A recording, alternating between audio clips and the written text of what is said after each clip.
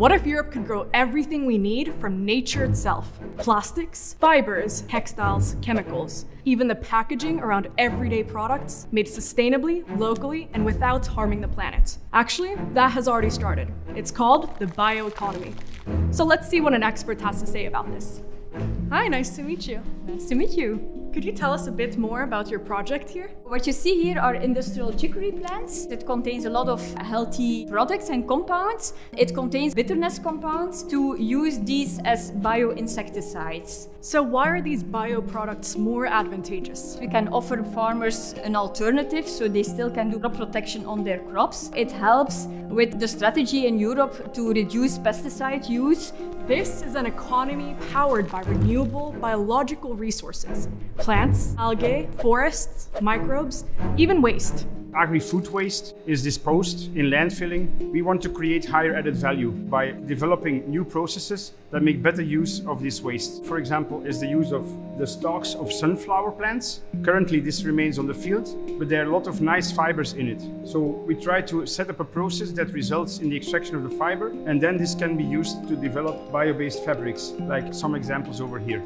It means smarter farming through bio-based fertilizers, economic growth, greener industries through reinventing the materials used in our clothes, our cosmetics, and our packaging, or when building our homes, and new jobs in towns and rural areas all across Europe. In 2023, for example, the EU bioeconomy has already generated 863 billion euros, which represents around 5% of the EU's GDP, and supported over 17 million jobs. Creating jobs and economic growth to Europe, but also we are today dependent on a lot of other regions when it comes to a lot of materials, which we actually can make from our own nature. So it's a win-win for that, but also be a win for the rural areas, farmers that also can create an income. The world is changing fast. Climate change, global competition for resources, and a growing need for sustainable, resilient supply chains. And Europe has something powerful to offer: the science, the land, the diversity of innovators, and the political ambition and experience to lead.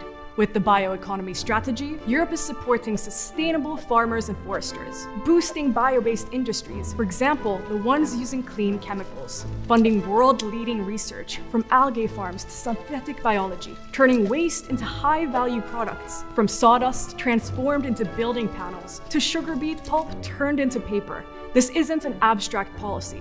It's real, everyday life. In Denmark, producers turned sugarcane fiber into durable, colorful toys for children. In Italy, breweries transform beer production waste into innovative bio-based plastics. And in the Czech Republic, companies convert coffee waste into new, sustainable materials. Bioeconomy is Europe's quiet revolution, and it's accelerating. If we get this right, we won't just reach climate goals. We'll build a resilient, competitive, nature-positive Europe. Are you interested in the European Bioeconomy Strategy? Click the link below and don't forget to subscribe.